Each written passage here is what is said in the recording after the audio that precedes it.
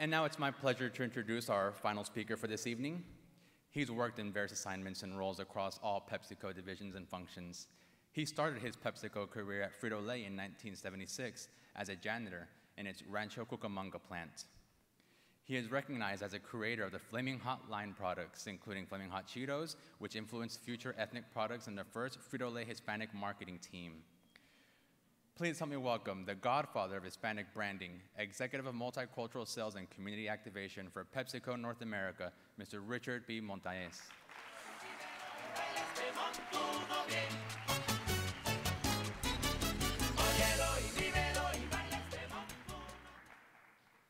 Thank you, thank you. Give me a minute, I gotta cool down. Oh, that tastes good. What a great pleasure and honor to be here.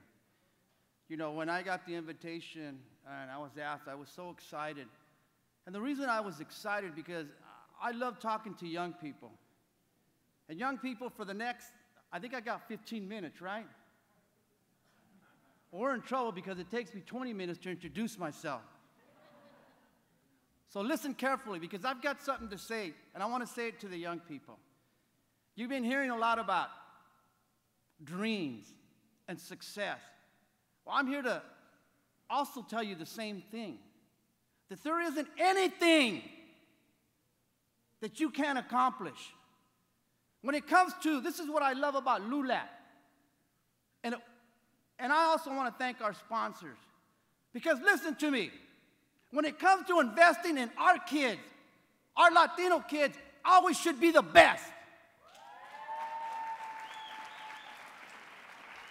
You see, I come from a generation where it wasn't the best. They donated to us. But you know what I say today? Keep your donation. We don't need it, but we'll take your investment. Because that's what we're doing here. Young people, this is one of the best decisions you made was to be here today. This is an investment. But with every investment, there's an expectation. What is the return on that investment? Well, we're asking from you that all of you go out and achieve your dreams and become successful. Here's what it was like for me. Again, I come from that generation. I grew up in a small little town called Guasti. It was a farm workers camp.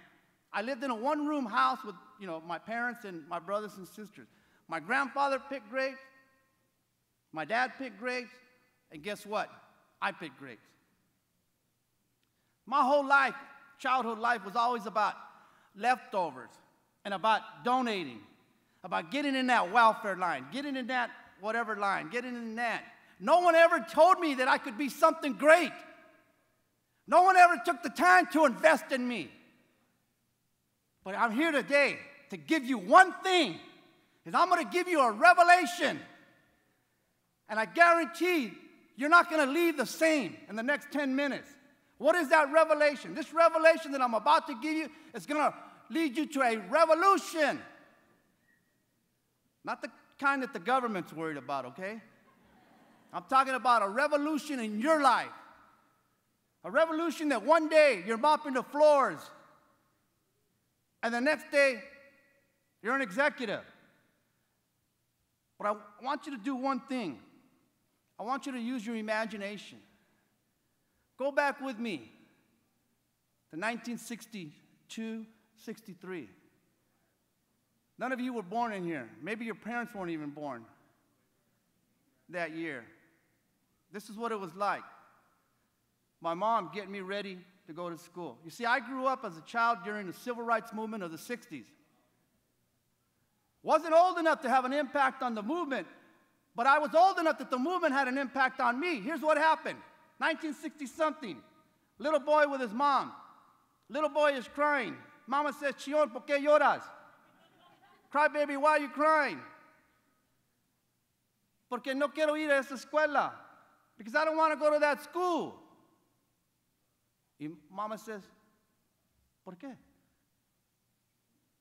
Porque todos hablan inglés. Because everybody speaks English. I can't speak a word of English. What am I going to do at an all-English school? No choice. Got on the bus. My tío, my uncle, took me to the corner where the bus was picking us up. And guess what? The bus that showed up was green. And I remember I told my tío, why can't I get on the yellow bus? Why do I have to get on the green bus? You see, it wasn't until later, young people, listen, it wasn't until later. I didn't know what discrimination or diversity was, but later, as I got older, I realized, I get it. That was society saying,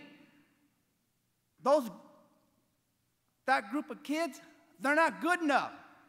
Richard Montanez, you're not good enough to get on the yellow bus.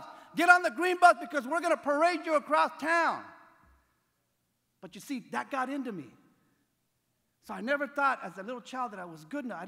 I just thought like, well, maybe it's the color of my skin. What is it? What is it? Why do we get treated this way?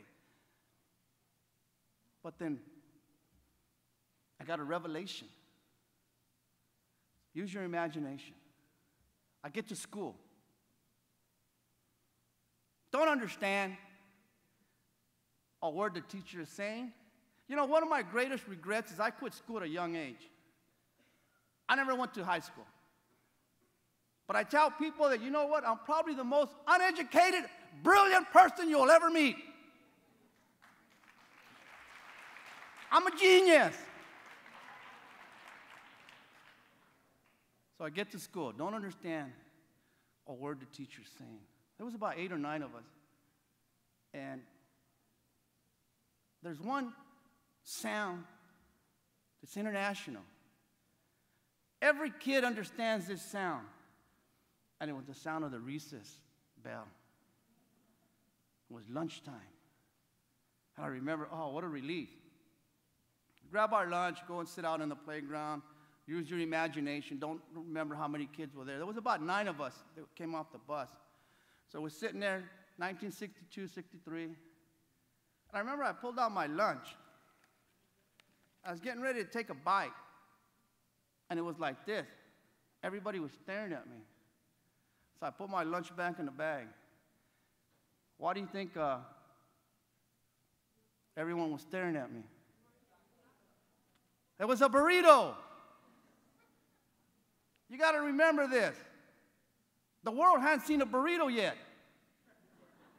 Contrary to popular belief, Taco Bell didn't introduce the burrito to the world. Me and my mom did. But the truth and the fact is, young people, listen to me.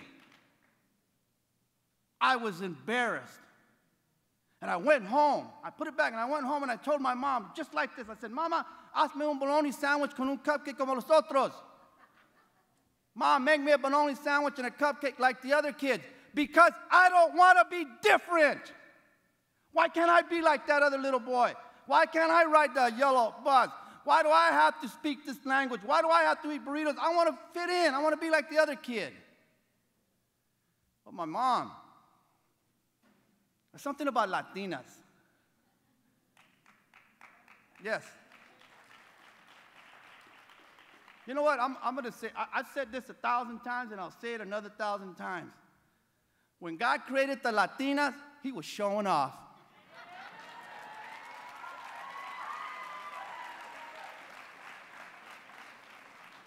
So my mom, being the marketing genius that she is, she said, no, mijo, this is who you are. So the next day she made me 2 burritos. And she said, here's one for you and one to share with a friend. So Wednesday was my burrito nightmare. Thursday, I shared a burrito with a friend. Friday, I was selling burritos for 25 cents a piece.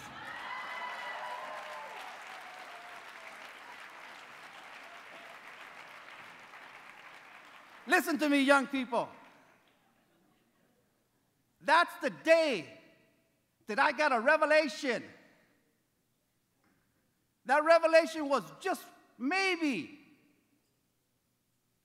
none of us were created to fit in. We were created to stand out.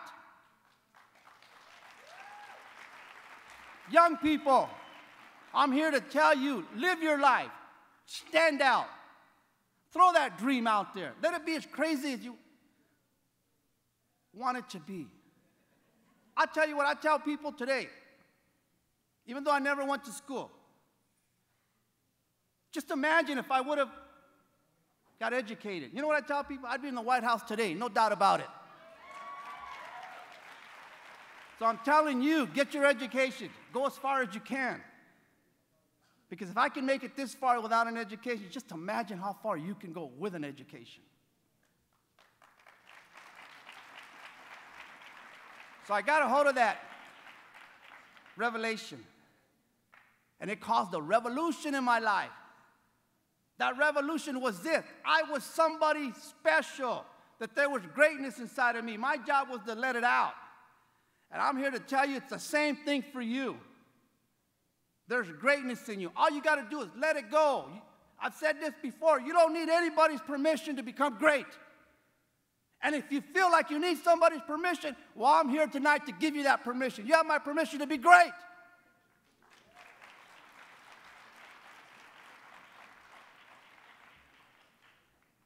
Revolution.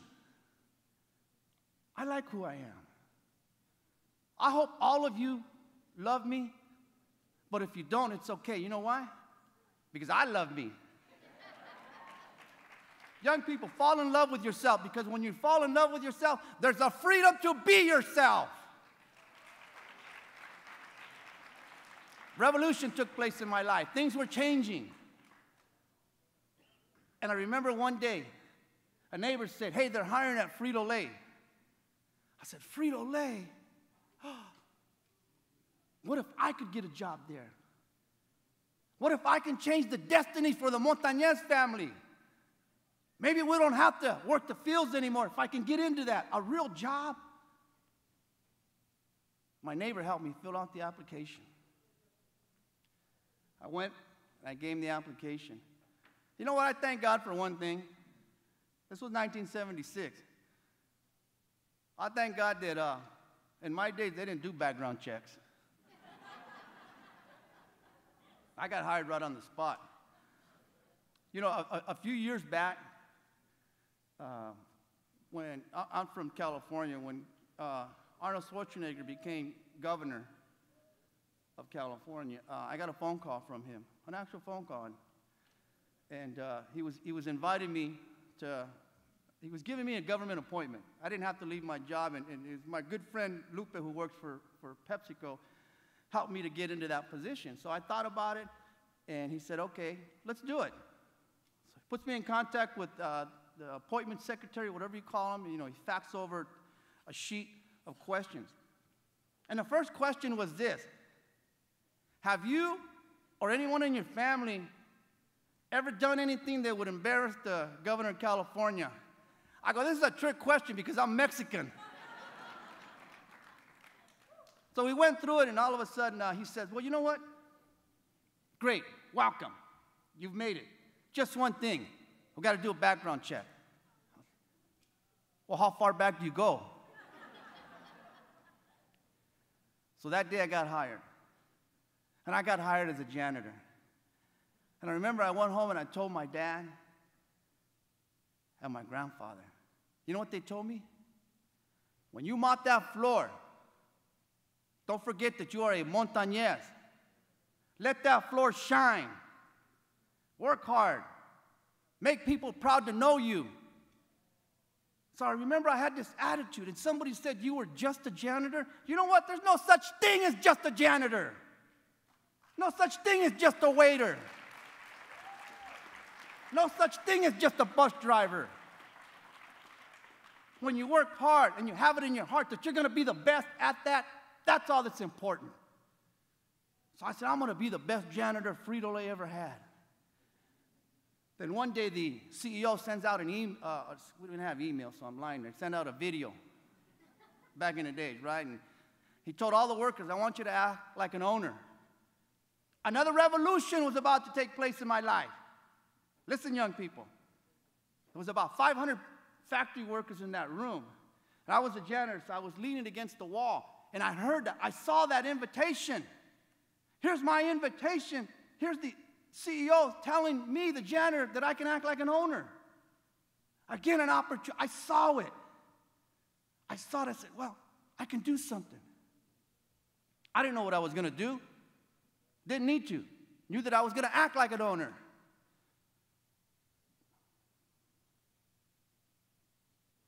So I went into action. I started to research what our company was all about. I started to go out in the markets. I didn't know what I was doing. Like that. I saw it. You know what a revelation is? A revelation is something that was there all the time, but it's been revealed. It's still, there are so many ideas and so many things that you can do right now that people haven't seen them yet. They just need to be unveiled. You need a revelation. So my revelation was simple. What would happen if I put Chile on a Cheeto?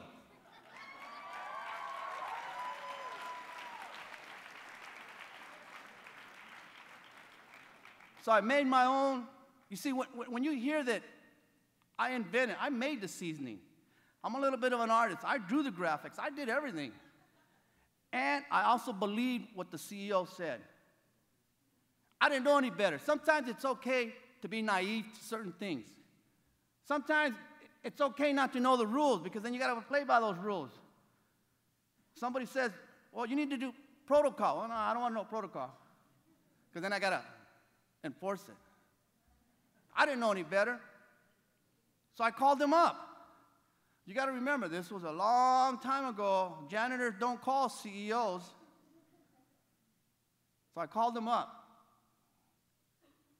And his executive assistant was that. She was a visionary. Because she said, hang on, the CEO's going to want to talk to you. I told him my idea. And this is what he said. I'll be in Cucamonga in 2 weeks, Richard. I hung up the phone.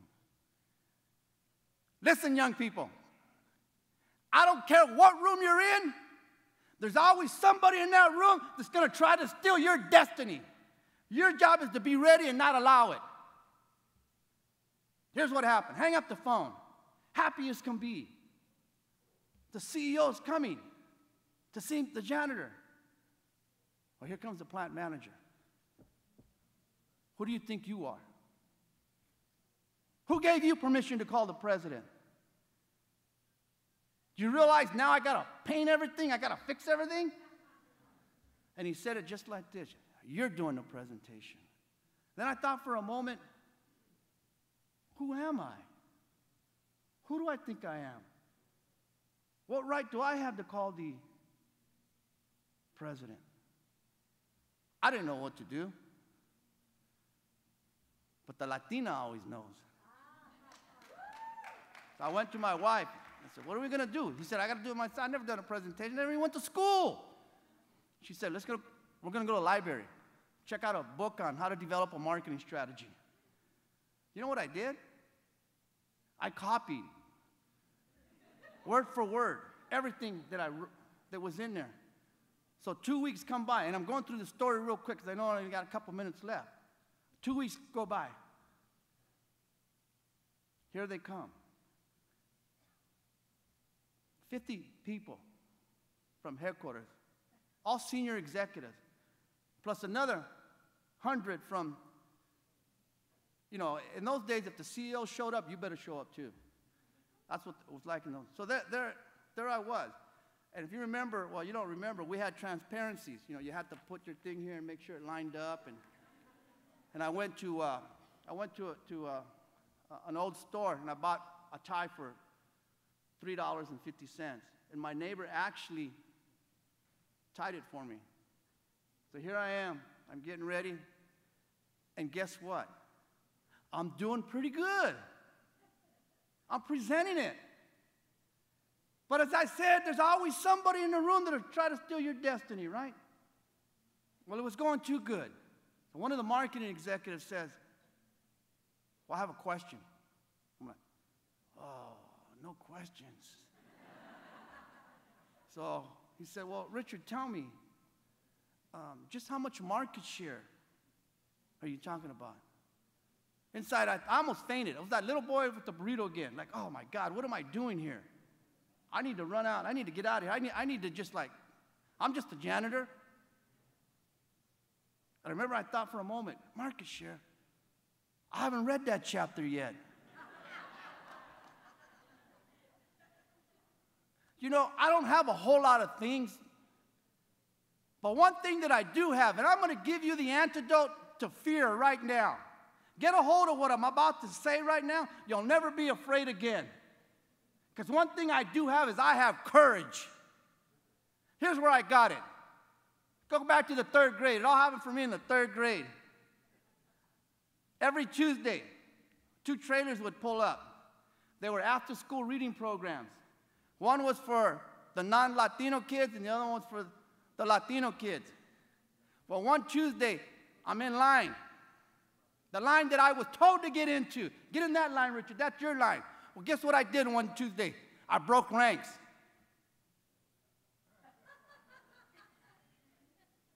And I got in the white line. You should have heard, my friends. Looking at me. Ricardo, estás loco. You're in the wrong line. This is your line. This is where they told us to get in.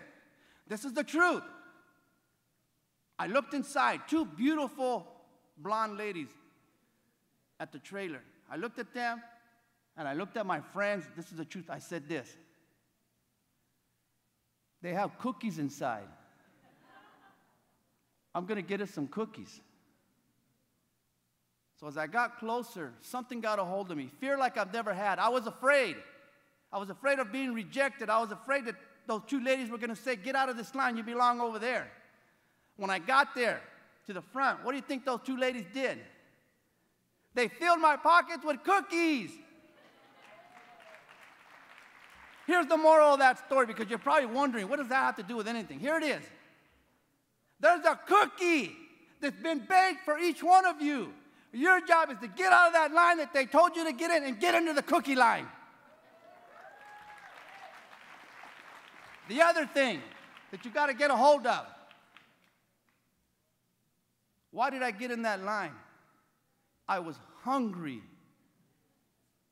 When you're hungry for that degree, fear will leave. When you're hungry for that promotion, fear will leave. When you're hungry to start that business, fear will leave. Remember, it's hunger, the antidote to fear. When you're hungry for that thing that you want to accomplish, you won't be afraid. So let's go back, and I'll answer that question when he said, how much market share? You see, many times I've said this, greatness will come in a ridiculous form. Many times you may have to look ridiculous. If you're a leader, sometimes you got to look beyond the ridiculous statement and see, I was fortunate because I had vision. And this is what vision did for me. When other people saw what I was, vision saw what I would become. The very thing that disqualified me, vision used to qualify me. So answering the question, you know, when you go to the store, the supermarkets, they're called gondolas when you see all the chips, the gondolas. Well, when he said, how much market share, with the most ridiculous smile, I thought about it, I said, oh, I got it. That much market share. How ridiculous is that? And you know what the CEO did? He stood up and he said, ladies and gentlemen, do you realize that we have the opportunity to go after that much market share?